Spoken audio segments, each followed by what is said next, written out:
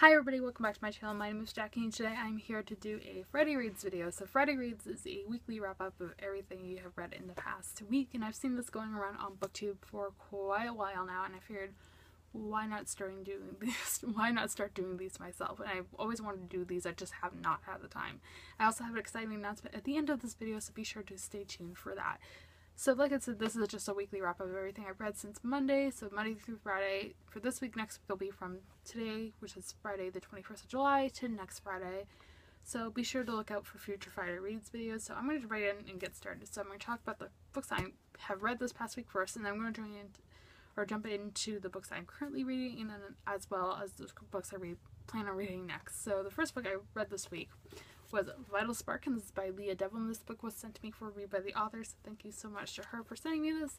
This is a young adult historical fiction novel with a hint of mystery involved in it. It follows our main character Alex, and she has been working as a professor in Washington, D.C., and she gets a job offer in her hometown of River Glen, Maryland. She decides to take it, so one day she decides, after she accepts the job offer, she decides to move back to her hometown and surprise her grandfather with the exciting news about her new job. When she arrives in her hometown, however, she discovers her grandfather has been murdered. So it takes off from there, and wasn't my favorite book. I'll be honest, it was not my favorite book, but I can definitely see the appeal around this book because I know a lot of people on Goodreads have really enjoyed this book. It just was not for me. I've been trying to get into historical fiction and mystery thriller for about a year now. Just those two genres personally aren't my favorites, but I can totally see the appeal around this book. And this is the first book in a series, and this series is called the Chesapeake Tugboat Murders series. I actually do plan on continuing on with the series because I definitely can see I want to see if it takes off from here, from the end of this book, and I can definitely see it doing so. So I hopefully will check out the next book when it comes out, and I'll let you guys know kind of my updates around this. And I ended up giving this book a 2.5 out of 5 stars. The only other book I read this week was actually an audiobook, and that book is City of Bones, and this is by Cassandra Clare. This is a book one in the Mortal Instruments series, which is a very, very popular series here on BookTube.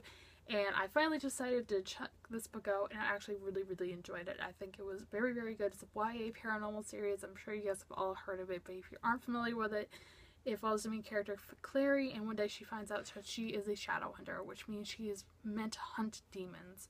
And it's very, very good. Like I said, I can definitely see the appeal around this and why it's so hyped up here on BookTube.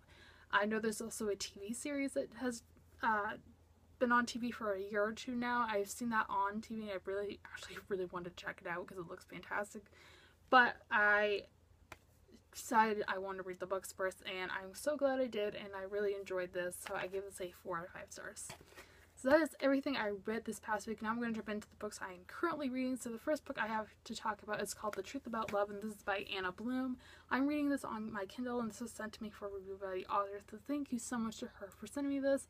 This is a YA contemporary novel. This book, another book, the first book in the series. Like I said, YA contemporary, very fluffy, good for summer, and it definitely sounded like something I can't really go into a full-blown explanation as of right now, but hopefully I'll have one by next week if I finish it in time, and it will be in my wrap-up for the month. So I am not very far into it. I'm only about 5% in, but I'm enjoying it so far, so I'll keep you guys posted on that. The next book I'm currently reading is called, well, this is a continuation on with a series, and that is City of Ashes. This is book 2 in the Mortal Instruments series by Cassandra Clare. Again, it's just a YA paranormal series continuation of the Mortal Instruments. Liking it so far. I'm not very far into this one either, but so far so good. And the last book I'm currently reading right now is called The Disappearances, and this is by Emily Bain Murphy. This is a Peruse Utopia Book Club book of the month for the month of July, and this is a magical realism book with a hint of mystery. Follows our main character. Her name is Aaliyah, I believe. I could be saying that name wrong, but her mother has grown up in this very small town in Connecticut, and one day her mother dies, and she and her brother move from their hometown to there. And there they move in with a family friend, and they discover that the town has been having these disappearances for quite a while now, and they try to figure out what are these disappearances all about. I'm liking it so far. I'm about 150 pages in, so I'm about halfway done. So far so good. Definitely am very invested in this book, and I'm really excited to tell you guys more about it once I finished it. So that's everything I'm currently reading, and now we're going into the books I plan on reading next. So the first book is another audiobook, and that is City of Glass, Book 3 in the Moral Instruments series.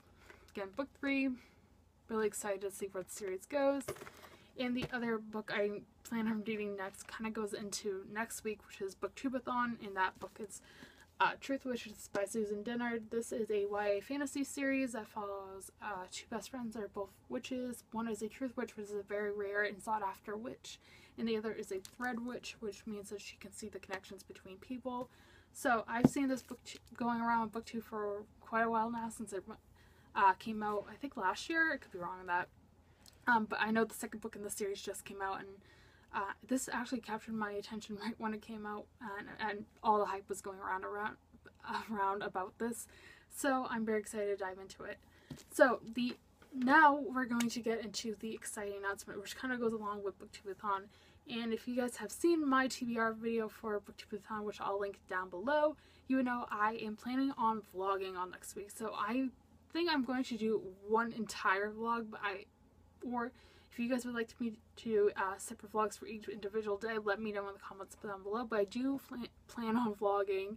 I've always wanted to vlog, and I figured now would be the perfect time. And I was going to vlog for Emoji-thon, which was last month. Didn't get the chance to, but I figured it would be fun to do it next week. So be on the lookout for future vlogs. And that's everything I'm going to have this for you guys. I hope you guys enjoyed. If you did, please give a big thumbs up and hit subscribe if you have not already. I'll be sure to have all my social media links linked down below. If you guys would like to check me out on my Twitter, Instagram, Goodreads, or my blog, they are all linked down below as always. And I hope you guys have a fantastic day, and I will see you soon for another video. Thanks for watching. Bye.